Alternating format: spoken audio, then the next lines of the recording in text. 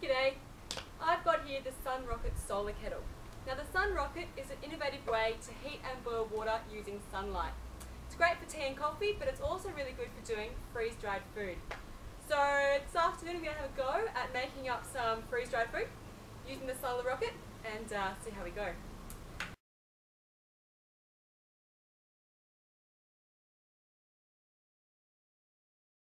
Now the first thing to do is put some water in the rocket. The recommendation for the freeze-dried food is 400 mils. The capacity of the SunRocket is just about 450 to 500 mils, so that's pretty much perfect.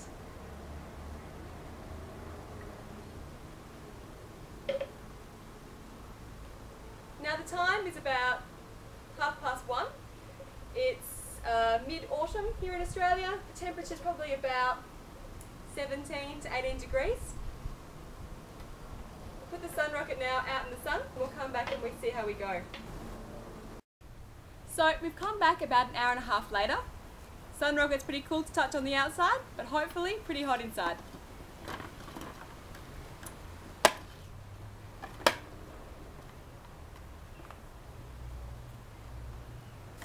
Woo, a lot of steam coming out there, good sign.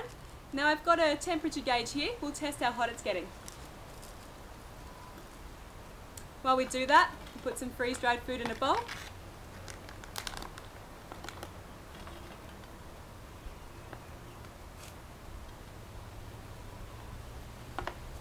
Wow, so we're at about 94 degrees Celsius there, so that's not far off rolling boil.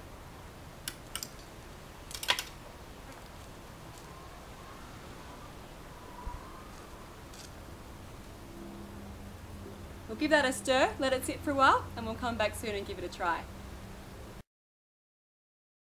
So we've given it a stir, we've come back, it's looking pretty good. Doesn't smell too bad, but the real proof is in how it tastes.